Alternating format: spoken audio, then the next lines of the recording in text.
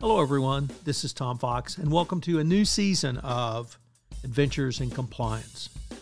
In this season, we are going to review the short stories which appeared in the Strand Magazine from July 1891 to June 1892 and were collected in the book The Adventures of Sherlock Holmes. Over the next 12 episodes, I will be reviewing each story and mine them for leadership, compliance, and ethical lessons. Today, we take up The Adventure of the Copper Beeches, which appeared in the Strand Magazine in June of 1892. We consider some of the top ethical lessons from this great story in the first book entitled The Adventures of Sherlock Holmes. Our story begins as Violet Hunter visits Holmes asking whether she should accept a job as a governess, a job with an extraordinary condition. She is enticed by a phenomenal salary, as originally offered of £100 a year, later increased to £120. But she balks at having to cut her copper-colored hair short. This is one of the peculiar provisos she must agree to. The employer, Mr. Ruckcastle, seems pleasant enough, yet Miss Hunter has obvious suspicions. After the salary is raised, she accepts the position, and after a fortnight, Holmes receives a message beseeching him to come to see her in Winchester. Miss Hunter tells him of the most singular story she's ever heard. Mr. Ruckcastle will sometimes have Miss Hunter wear a particular electric blue dress and sit in front of the reading room with her back to the window.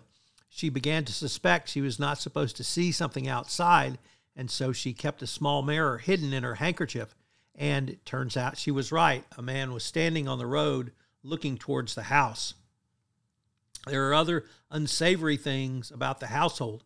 A 6-year-old boy she was supposed to look after is incredibly cruel to small animals, and the servants are very sour. There's a great mastiff on the property, and it is let out at night to prevent anyone from coming in.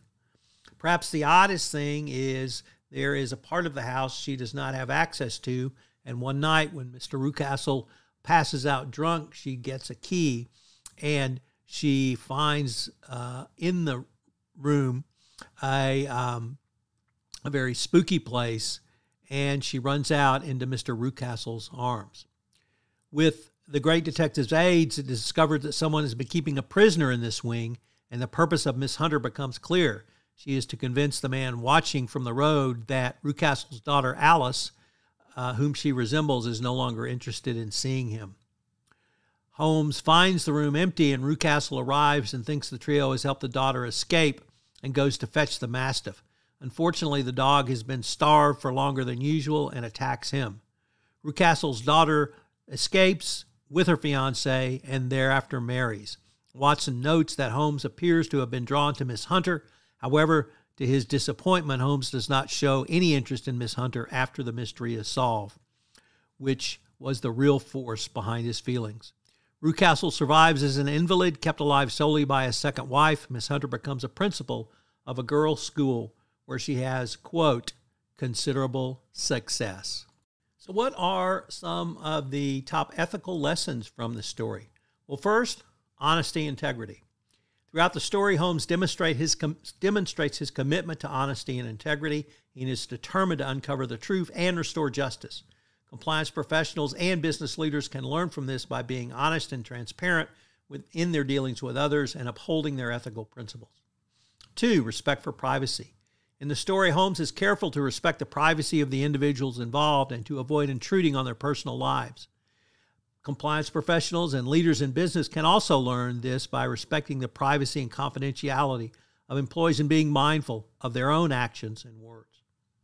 Next up, responsibility. Holmes takes responsibility for his actions, just as every compliance professional must do so, and indeed business leader. And you must be responsible for those around you as well. Fairness. Throughout the story, Holmes strives to be fair and impartial, and he's determined to uncover the truth. This is a requirement of the Department of Justice's evaluation of corporate compliance programs that the Chief Compliance Officer is the holder of institutional justice and institutional fairness in an organization. So this point cannot be overemphasized for the compliance professional. Number 5, responsibility for the truth. We do not talk about the truth often enough in the compliance world, although this is talked about more in the ethical world, but simply telling the truth is one of the most important things you can do as a compliance professional, and it will engender employee trust in a way that many other ways will not do so. Holmes recognized the importance of uncovering the truth and takes this responsibility seriously. Recognize this in yourself as a business leader and as a compliance professional. And finally, compliance with general laws and regulations. In this story, we have an employer's actions to hide a fiancé from her betrothed.